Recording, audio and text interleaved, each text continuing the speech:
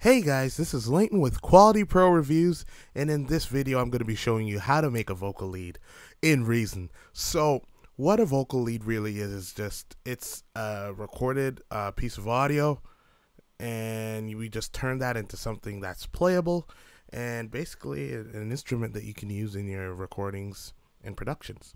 So I'm going to be showing you guys how to make one. But first, I'm going to be giving you a sample of what a vocal lead can sound like. So here's a quick sample of a little loop I made in Reason. And my vocal lead is going to be on the top. And after you hear the groove, I'll solo it for a bit so you can hear what it sounds like on its own. All right, so here we go.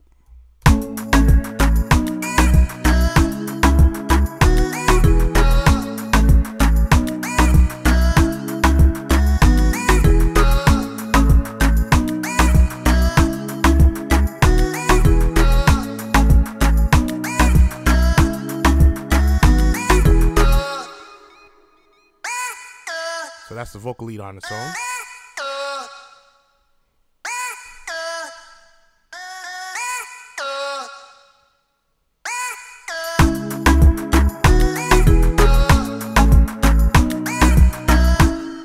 Yeah, so that's an example of what it sounds like. So let's get to work. So I'm just going to close this. And what I've already done is I've pre-recorded just some clips of me just saying the word A. You can record your own audio, or you can take existing recorded audio or samples from anything you like.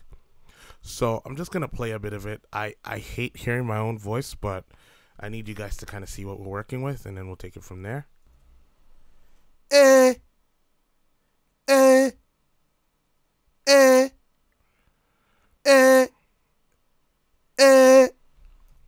All right, so you'll notice that I kind of do different variations on it, but yeah, so that's what we're working with. Not the greatest. I don't profess to be a great singer, but all I'm trying to do is sing A, that sound, the sound A, but I'm trying to do it in the key of C. So I don't have, well, I thought I had okay pitch. Boy, if you don't get, but I can tell that it needs some work. So before we can turn this into an instrument, we need to first ensure that this is pitched correct. Otherwise, if we put this in our productions, things are going to sound slightly off, and we don't want that, right? So there are two ways you can go about it. If you're in an older version of Reason, you can take this audio that you have and run it through Neptune, or you can do what we're doing in Reason 9. So what we're going to do is select that waveform, and we're going to go into pitch edit, and all we're going to do is, we can see, like, for instance, this one is way off. I'm a little sharp when I start the A, and then this one's not bad. This one's sharp as well, and then it drifts into the C, and the last one's not bad. So all I'm going to do is I'm just going to hit Command A on my keyboard, or Control A if you're on a PC. So that will select all the notes. And what I'm going to do is I'm going to select correct. And what it's going to do, it's going to try and move those notes where they should go. So as I said before, my first A was a little sharp. So my guess is it's going to go to C sharp because the transpose is set to jump. So by just touching on the note, we will hear what note it's trying to hit. So yeah, so that's C sharp, but that's C, right? So I don't think I'm going to use this clip. My second one though, my second one is definitely on C. That's great. Here's some drift as well on the third one. Starts in C sharp, then drifts down to C, and then my fourth and fifth ones are pretty spot on, right? So I think I'm gonna go with the last clip. So I'm just gonna exit pitch edit mode, and I'm just gonna listen to that one more time just to make sure I'm happy with it.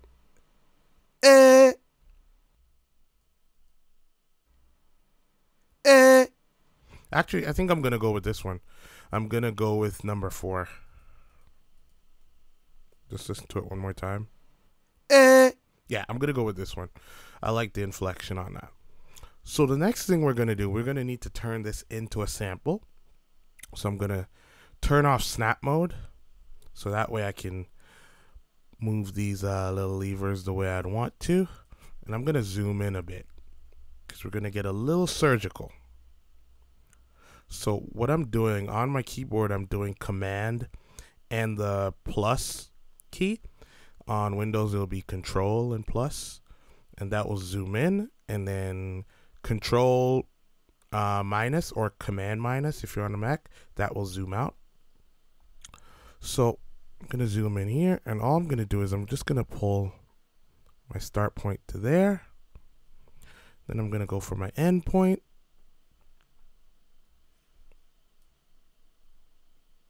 And I'm going to drag this all the way in to where I want it to end. So, and I'm going to go in a little bit tighter now that I've kind of got my end and my start points. And right where this last little transient is, that's where I'm going to end. So I'm just going to catch that little transient. So that's what we're working with. All right. So what I'm going to do from here now that I have basically the clip that I want, I'm going to right click and I'm going to go bounce, and then I'm going to go bounce clip to new samples. All right. So now I have that as a sample. I can play that. Perfect. So while I'm here, I am going to, we'll stay in this session. I was thinking about opening a new session, but that's all right. So what I'm going to do from here now, I'm just going to switch to my rack view, and I'm going to create a new instrument. And this will be under Reason Devices. It's going to be the NNXT Advanced Sampler. Technically, I could do this with the NN19, but I have a bit more flexibility in terms of what I'd want to do with the sound. So I'm going to use the NNXT Advanced Sampler. Also, if any of you guys would like to see this vocal lead tutorial in Logic, just hit the like button or leave a comment, and I'll get working on one as soon as possible. All right, so now we have our NNXT loaded. Has no sounds in it, no patches loaded as well. What we're going to do is open up the editor, clicking this little arrow thing here. So now we have the editor open. First thing I'm going to do is browse for a sample. And what I'm going to do is go to Song Samples and then All Self-Contained Samples. And there's my audio track 1. All right. And there it is. So what I'm going to do is I'm just going to hit load. All right. So now we have our sample loaded into our NNXT, and it's set from region C1 to C6. So this is fully playable on the keyboard. I'm quickly just going to move over to my keyboard so you can hear.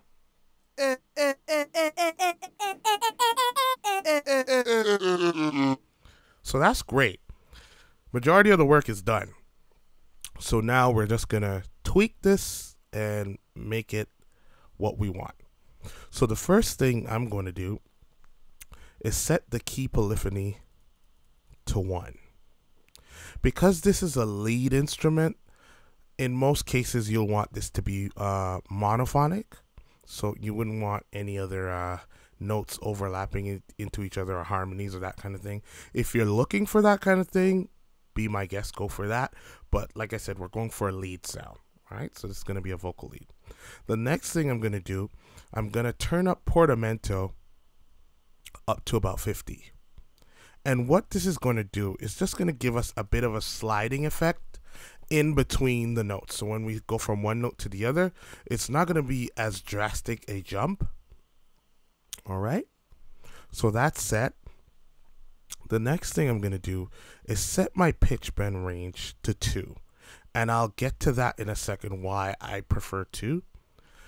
And then I'm going to turn up the release on my amp envelope all the way up.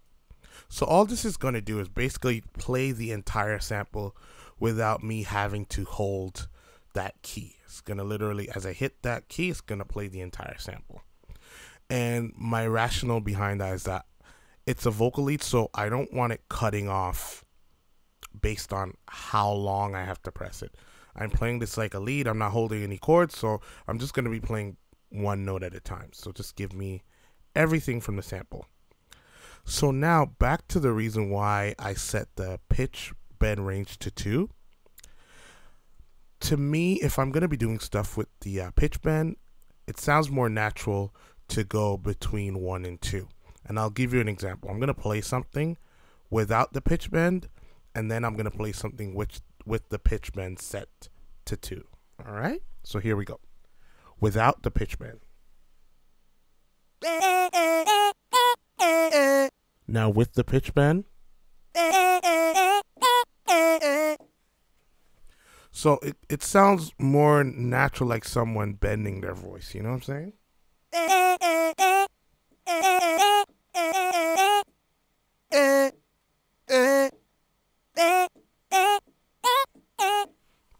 Sounds like, you know, someone's singing it. So that's my rationale for keeping the pitch bend range between 1 and 2. All right. So we're really close. We're almost there. The next thing I like to do when I get to this point is to add a bit of reverb. All right. So let's go to create, and under effects, I'm going to go for that RV7000 Mark II reverb. This is a Reason device. If you want, like I said, you know, take this principle and go to town with it, go crazy. If you want to use a VST reverb, you can, you know, by all means do that. I'm just trying to keep things simple for those who might not have, you know, VSTs. You know, you can just basically do this with everything that's already built into Reason. All right. So first things first, I'm going to bring my dry wet to about 15, somewhere around 15. And if you hold shift while moving the knobs, you get smaller increments. That's a handy trick to know. High EQ, I'm going to bring that to about 50. So there we go. High frequency damp, I'm going to bring that to about 20. Perfect.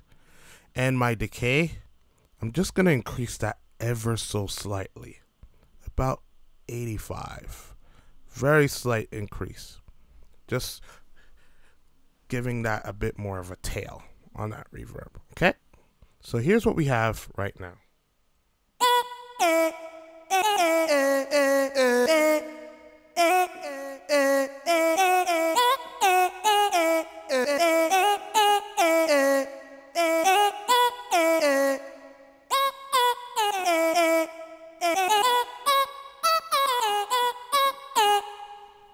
That's my voice as a vocal lead. All right. So the next thing I'd suggest doing, just to keep everything really clean, I would shift select both the NNXT and the RV7000. And then what you do here is right click and then go to combine to just basically put that all in a combinator to keep everything nice and tidy. And then what you can do from here is save that as a patch. Right? So I hope this was really helpful, guys. If you have any questions about this, if you need more elaboration, let me know. Like I said, I went really basic with this because I wanted you to understand the principle behind it.